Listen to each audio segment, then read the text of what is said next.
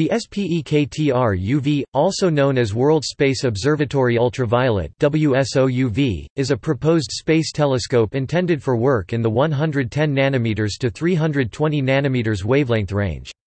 Launch had been planned for 2007 or earlier, but the current launch date estimate is 2021. The observatory.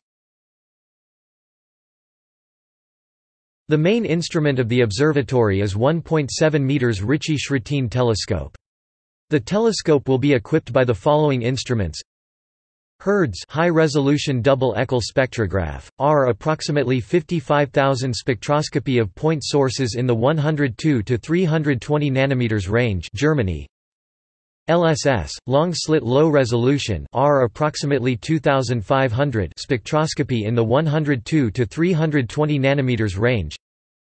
ISIS imaging and slitless spectroscopy instrument for surveys being developed to carry out UV and optical diffraction limited imaging of astronomical objects.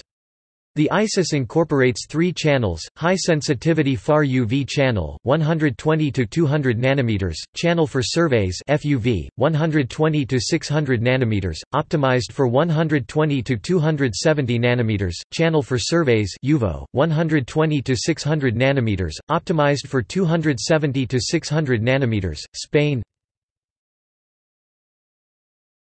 Topic: History. In October 2012, tests of antennas of Space Telescope were completed. Participating nations. This international project is led by Russia, Roscosmos. At present, the international cooperation includes 3 basic participants.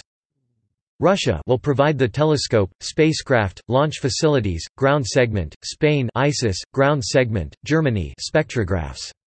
Ukraine and Kazakhstan also participate the project. See also: List of proposed space observatories. References. External links: WSOUV website.